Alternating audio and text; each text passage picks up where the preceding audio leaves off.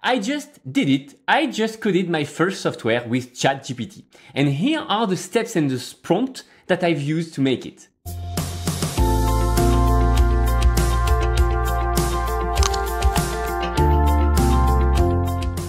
Hi, I'm Amaury, founder and CEO at My CTO Friend, where founders come to learn how to build their tech startup.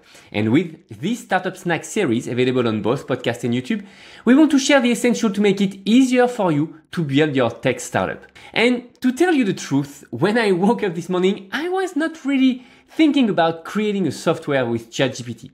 Recently, I've used it to plug API on it and just to perform automations thanks to ChatGPT and to automate things. But he suggested me to code a specific function instead of asking him all the time. So I did it, and here are the prompts that I've used. So the very first things I did was to ask him to act as a ChatGPT expert. So basically, what I wrote was act as a ChatGPT expert, and can you suggest me an ChatGPT prompt to ask to reduce the length of line of a subtitle file. So basically, the function that I was aiming to have is to take the subtitle file generated automatically with the Whisper function of OpenAI and to reduce each line and to calculate the timing. And basically, ChatGPT was able to do it, and I managed to have the answers, but the answers took like 30 to 40 seconds for just like a 2-minute script, which was almost instantly done with the code. So the strategy was to ask ChatGPT first the best prompt to do something so that he can put him in my shoes, asking him and knowing exactly what are the type of information he needs to generate something.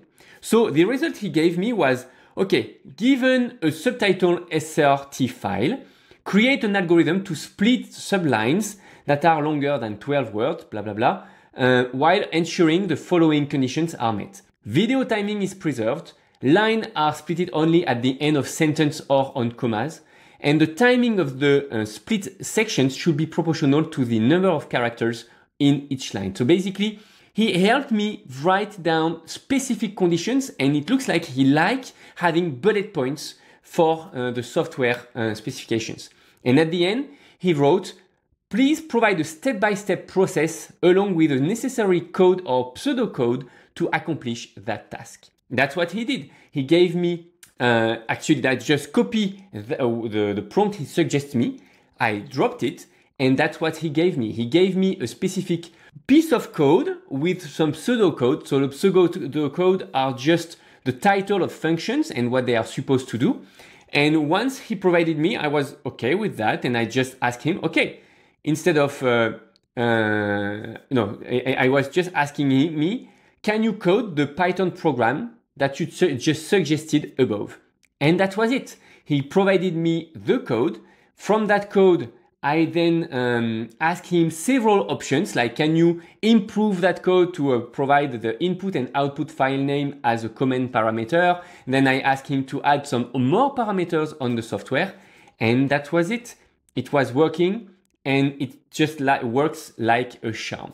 So if we want to summarize the steps and the prompt that we should use if we want to ask ChatGPT to code, don't ask right away to code your thing because it might be expressed in your own way and not in the ChatGPT way. So instead, ask him what is the best prompt to do, and boom, you write down what you want to achieve. Then once you have exactly the formula of what you want to achieve, then you can ask him directly that prompt. You copy and paste the prompt he suggested, and you should ask for the code or the pseudocode, then ask him then after in the following prompt the entire code for what he just suggested. And then you have it, and after you can just do few requests to improve the code, improve the parameters, the functions, and you will have your piece of software. So it worked like a charm for me. I hope this content will be helpful for you. Let us know on YouTube and on the comment section or Instagram. And of course, if you enjoy learning with us and spending a bit of time with me, just hit the subscribe button or the like button and spread the word to just share that with your entrepreneur friends. And if you have any question or want to suggest a topic, feel free to drop us a comment or a message on Instagram. I'm looking forward to hearing from you. Bye.